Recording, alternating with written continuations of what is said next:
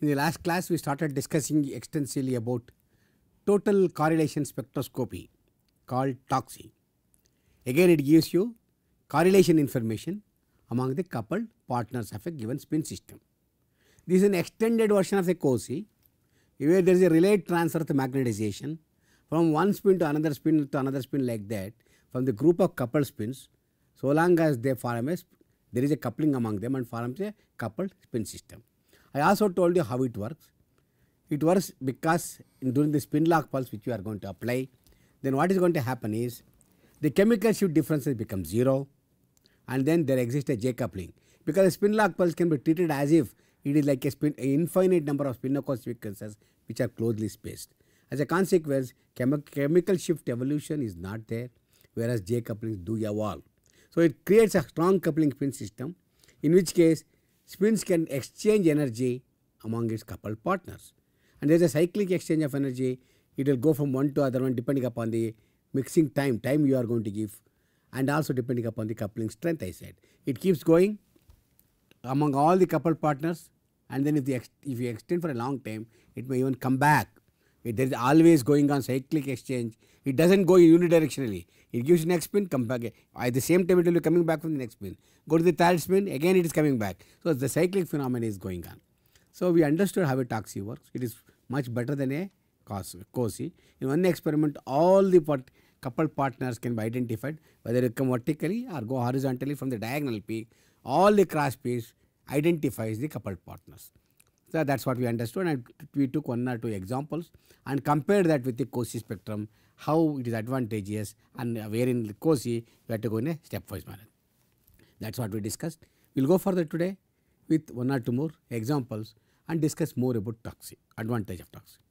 Okay, so this is another example of a 500 MHz 1s NMR spectrum of isomoyl valerate in chloroform, and this is the spectrum. Of course, analysis of the spectrum is not difficult at all. If you carefully see which are the peaks, how do you analyze everything, we know it. But let us not get into the 1D analysis of this. We will straight away see how we can analyze this in an easy way. By using Hsqc, we can assign the peaks in one shot.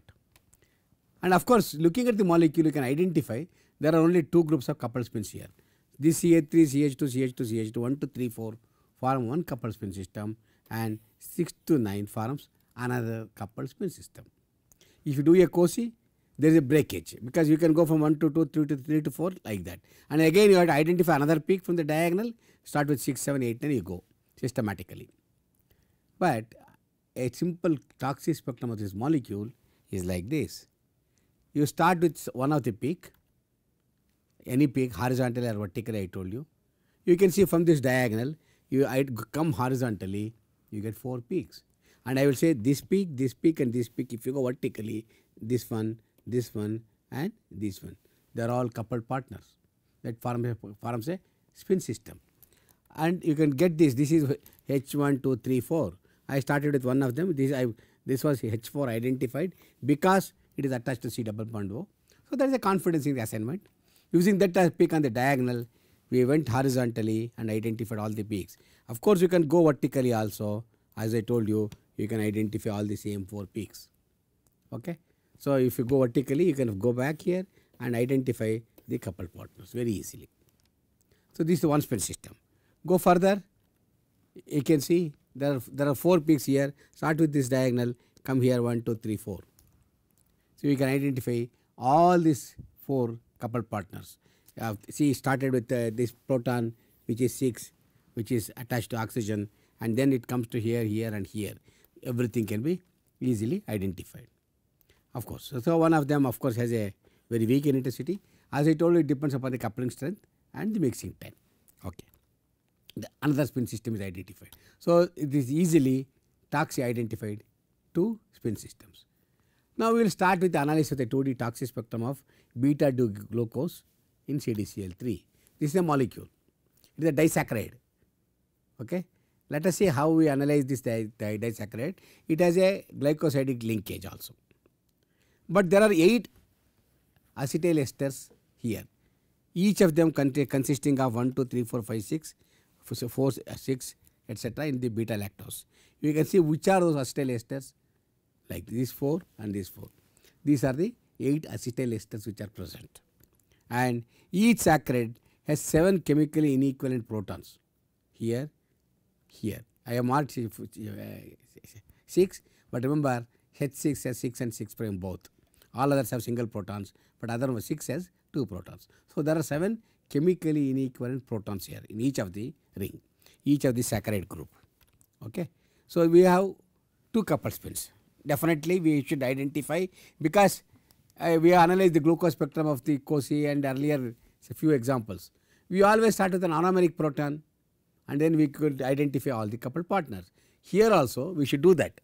But we can also, instead of doing through Hsqc-I, we can also do through the TOCSY. This is one coupled spin system, this is another coupled spin system.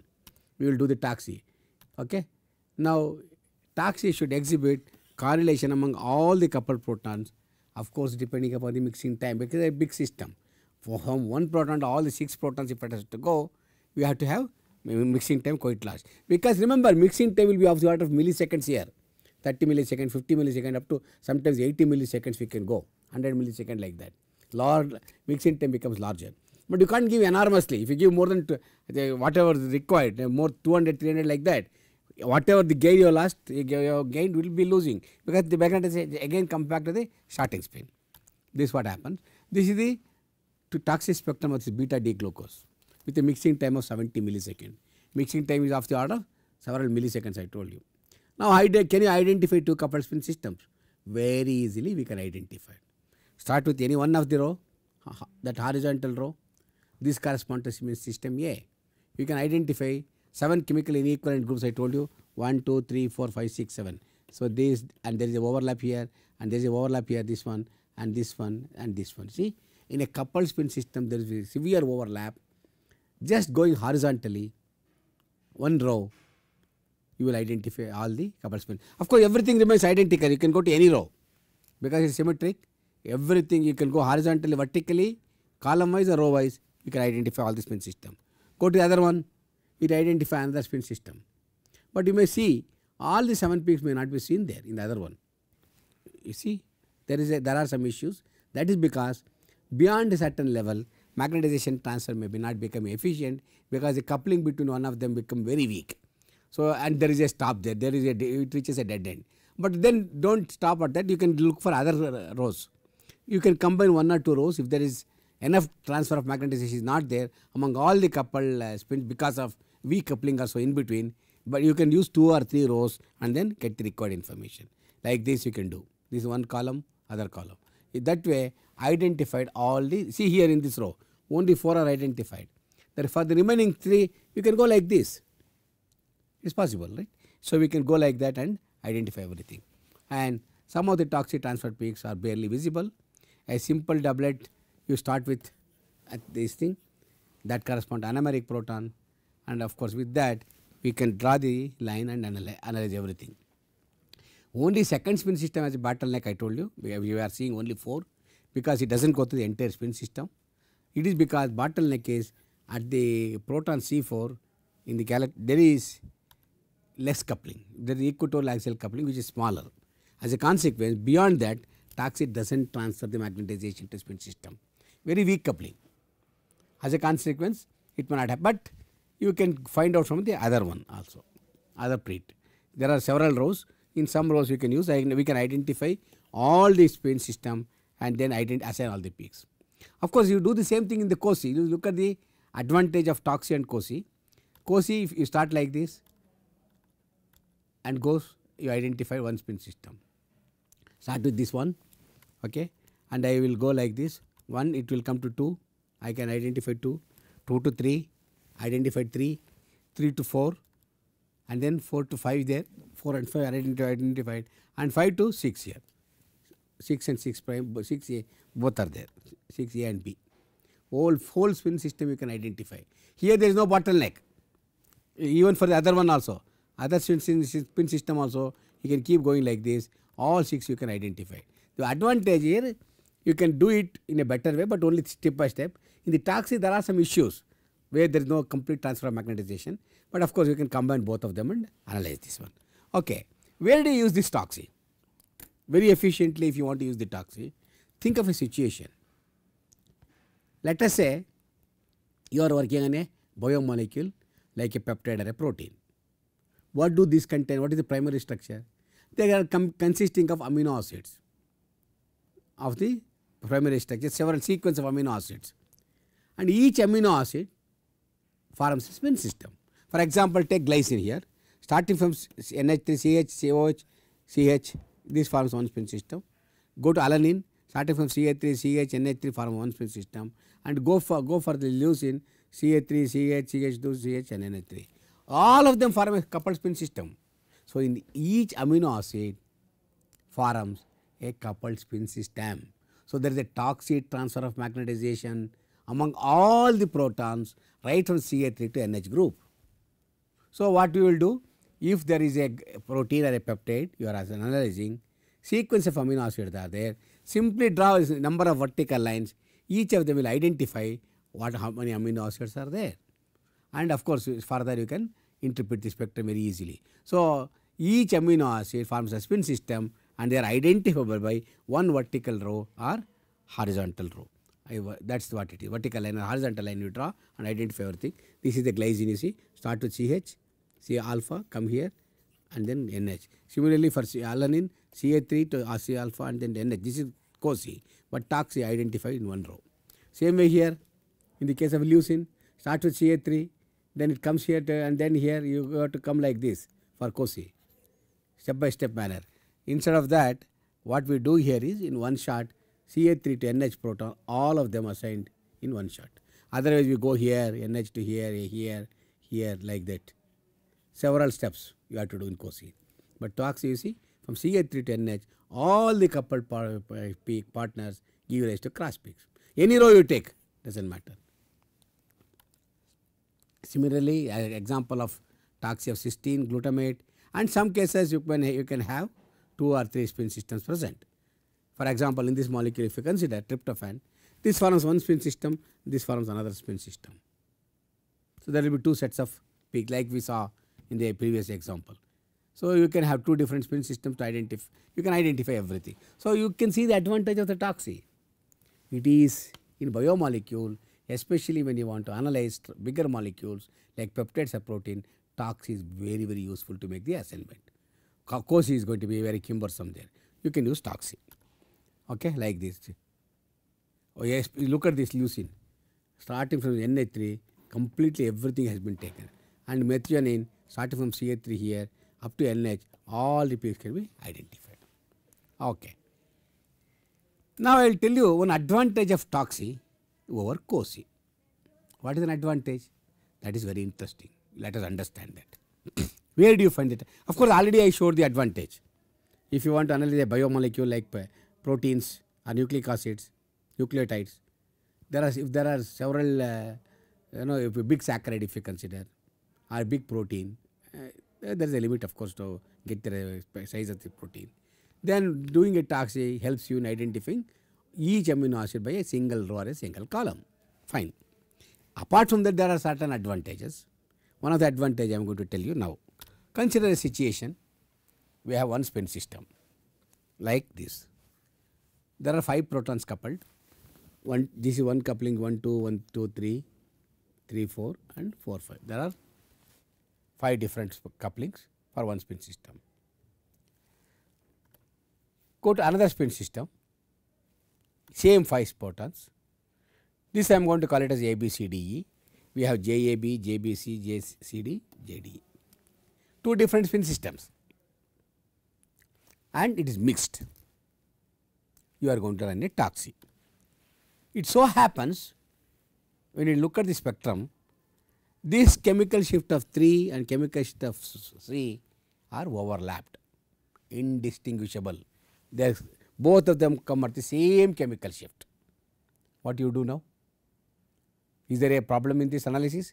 Of course, there is a problem in the analysis if you are not careful. Look at this one spin system. I can come here and then go. We will look at the Hsqc spectrum of this, where you get into problems. And this is the one spin system, 1, 2, 3, 4, 5. Other is other one.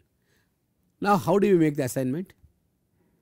Start on the diagonal of one of them, 1 to 2, you go, then 2 to 3, You go to 3 to 4, 4 to 5.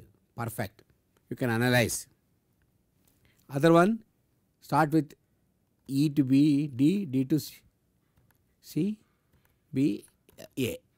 Both the spin systems are clearly analyzed, identified. There is no problem at all. If my assignment is correct, in spite of the fact both are overlapped, both 3 and C are overlapped there, same chemical shift here. Accidentally it was right, but I can also make a mistake like this. Look at this. I can start with 1 to 2, 2 to 3, I will go. Here there is a overlap of 3 and C from 2 different spins, same chemical shift, both the peaks are coming. Now where do you go? This is also possible. Instead of going here to complete this, if I complete the analysis like this, you are right. Accidentally I showed you it is possible in the previous slide. But there is also a possibility you can go like this. You have crossed over from one spin system to another spin system, 2 different molecules. You can make a mistake. Or you can also do like this. It is quite likely you can start with this. Now instead of going to red, I can go through blue. What happened? Here again I crossed over. When there is a overlap, when I am analyzing the Hsqc spectrum, there is every possibility that I can make a mistake if there is overlap. If they are completely overlapped and it is difficult for you to distinguish, we can make a mistake like this. We can cross over to the different spin system while analyzing. Alternately, what we can do is, I will run a Hsqc. What does Hsqc give? Hsqc gives cross peaks among all the, for example, you take the blue spin, start from here, go like this, all the peaks you can identify, come like this, all the peaks you can identify. Similarly for the C, this one you can identify all the 5 peaks. Even though there is a overlap here, you can distinguish them, which is not possible in the Hsqc. There is possibility one can make a mistake and cross over to a different spin system. You see the advantage of it. So Hsqc has a better advantage at times when there is a severe overlap of the peaks. Simply Hsqc you can do and then identify all the spin systems like this. So this is what I just wanted to tell you about Hsqc. I showed you what is a Hsqc, where do we use, and advantage of Hsqc over Hsqc, etc. These are all both are homonuclear correlation experiments. With this, we will now switch over to a different topic, that is heteronuclear correlation experiment. I will start it right now. Okay, we will start with the heteronuclear correlation experiment.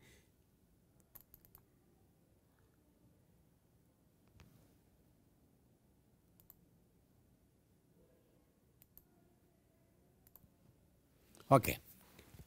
So far we discussed about homonuclear.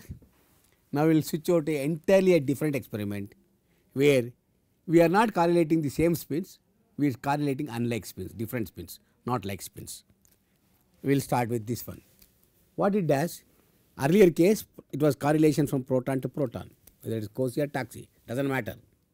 But here correlation is from proton to carbon or nitrogen or any other nuclei apart from the same spin. See, it will always have different heteronuclear correlation. What is the requirement for this? Again, there must be a J coupling. Using J coupling only, we can do the correlation. For all these correlation experiments, whether it is homonuclear or heteronuclear, J coupling is essential.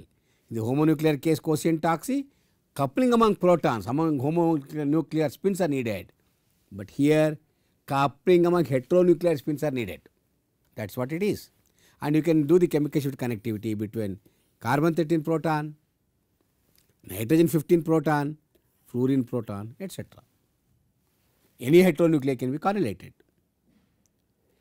Usually, one of them is the abundant spin, other is the rare spin. You may ask me, what about the correlation among dilute spins? That is a different thing. I will come to that later. Okay. So, heteronuclear correlation experiment if I do, few important points you must remember. They are not symmetrical, unlike Hsqc and Hsqc. Why? Because in both the dimensions, the chemical shift range is identical. If I am doing protons, so homonuclear co-shift of protons, it is 10 ppm chemical shift range along F1 and 10 in the F2, identical. It forms a symmetrical thing, and there will be a diagonal. So with respect to diagonal, they are all symmetric. No doubt about it, that's true. But here, they are not symmetrical because heteronuclear chemical shift ranges are different. Proton may go from 0 to 10 ppm. Carbon 13 may go to 0 to 300 ppm. It is not square at all. So question of symmetry doesn't come at all. Chemical shift ranges are entirely different. So heteronuclear spectrum, first thing is not symmetrical. And there are no diagonal peaks here. Okay? Because in the homonuclear case, in Hsqc, both the dimensions are determining the same spin. For example, the proton is having a frequency, some frequency in T1 period. You are detecting the same thing, supposing if it remains unchanged. Same frequency is retained in the T2 dimension also, you are going to get a diagonal peak, because we are detecting both proton in both the dimensions. But in the second dimension here, I am not detecting proton. So the question of diagonal does not come at all. There are no diagonal peaks in the heteronuclear correlation. And normally what we do is, the indirect dimension is less abundant spin. What do you mean by that? In the case of a 2D, this is direct dimension F2, this is F1, indirect dimension. Indirect dimension we always take less abundant spin like carbon 13, nitrogen 15, etc. Abundant spin is here proton, fluorine, etc. That is a convention. Indirect is, of course, you can do the reverse also. There is also possible nowadays, so many experiments are possible. We can even do indirect dimension abundant spin and direct dimension less abundant spin. Both are possible. Inverse experiments is possible. But this was the convention for HCR. The indirect dimension less abundant, direct dimension abundant spin. Okay, what is the simplest HCR pulse sequence? It is like this. Heteronuclear pulse sequence is very simple. On the carbon 13 channel, you have a detecting pulse, 90 pulse. In the proton channel, you apply a 90-degree pulse and allow it to evolve for a time T1, that is a T1 period, evolution period. Then after that, you give some delay, that where you apply inept mixing to do the polarization transfer. And then 290-degree pulses there. What is 290-degree pulses will do? I already explained to you. It will ensure that the antiphase magnetization gets transferred from one spin to other spin. From proton to carbon, it can be transferred. So this is how, very simple pulse sequence. 290-degree pulses on the proton channel, T1 period evolution, but after the evolution, there is inept mixing for polarization transfer. How this pulse sequence works, without going into the detail, I will explain to you. What does my first 90-degree pulse do? It will bring the magnetization to XY plane. That is what it does. And here, magnetization starts evolving because I have applied 90-degree pulse. Then what does evolve? Carbon 13 chemical shift will not come here because I am applying pulse only in proton. So proton chemical shifts and proton chemical shifts start evolving here. All right. And after some time, what I am going to do is, after the T1 period, I am going to do the inept here. What does inept does? It converts proton magnetization into antiphase with respect to carbon 13 for polarization transfer. We have understood what is inept. We discussed extensively for 2 or 3 classes. So inept creates antiphase magnetization of the proton with respect to carbon 13. Now simultaneous application of 290-degree pulses, what it will do? It will transfer the proton magnetization to carbon 13. So that means antiphase magnetization gets jumping. It jumps from proton to carbon and then start detecting the carbon 13 signal. That is what basically you do. Carbon 13 signal is detected, bring the magnetization to XY plane, allow it to evolve, do an inept for magnetization transfer, create antiphase magnetization of proton, applies 2 simultaneous 90-degree pulses, transfer to carbon 13 and start detecting the signal. This is the basic simple experiment. So in HCR, if you want to understand in brief, it gives information about which carbon is attached to which proton. It is done by inverting the proton population and varying the transfer of proton magnetization during T1. When I vary this one, I will first bring down the magnetization and then of the proton, that population, and keep on varying the T1 period. Okay, that is how the two-dimensional way it is going to be done, and vary the transfer of polarization to carbon to 13 as a function of T1. And this depends upon JCH we use. You can have heterocar experiment both decoupled version and coupled version. What is meant by decoupled version? I can see the carbon 13 with proton decoupling in the decoupling channel. I can use the carbon 13 channel, I can decouple proton, or I can see proton with carbon 13 decoupling. That is also possible. Both are possible. Or I can don't do decouple at all on both the dimensions, and I both the dimensions I am going to get the coupled spectrum. So this is what happens, and this is the spectrum of heterocar spectrum decoupled in both the dimensions. When you decouple in both the dimensions, interpretation of the heterocar spectrum is fairly simple. You don't need to break your head at all. Very simple way to analyze. First of all, these are the protons peaks here. In this dimension, proton, and this dimension, it is carbon 13. Okay. In the proton, somehow we have said this to be CA3. Proton assessment has been done either by 1D way or like COSI, whatever the experiment you have done. This is another CA3, this and then this CA3, and then we have a CH2, CH2. Okay, all the three are there. Everything has been easily identified.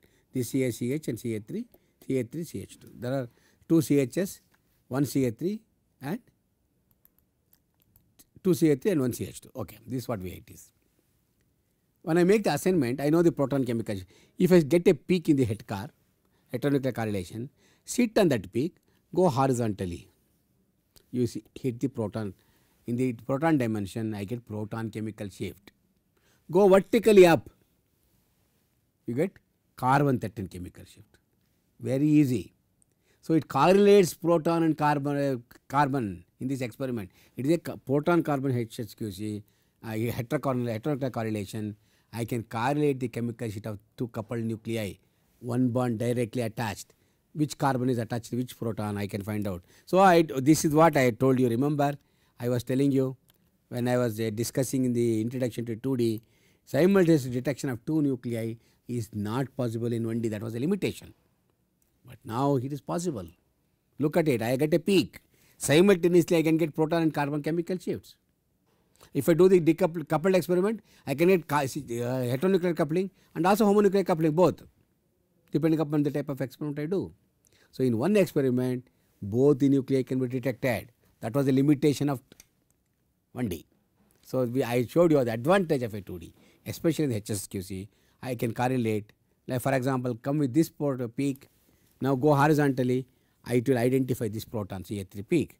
Go vertically, I get the carbon 13 peak. Similarly for this. Very easily, you have to draw horizontal line and vertical line. Horizontally, if you come to proton axis, you get proton chemical shift, and this peak tells me CH chemical shift of proton and also carbon 13 chemical shift of the same CH group. This CH has carbon and proton. Its carbon chemical shift is this and proton chemical shift is this. For this proton, this is the proton chemical shift and this is the carbon chemical shift of the CH3 group. CH2 group.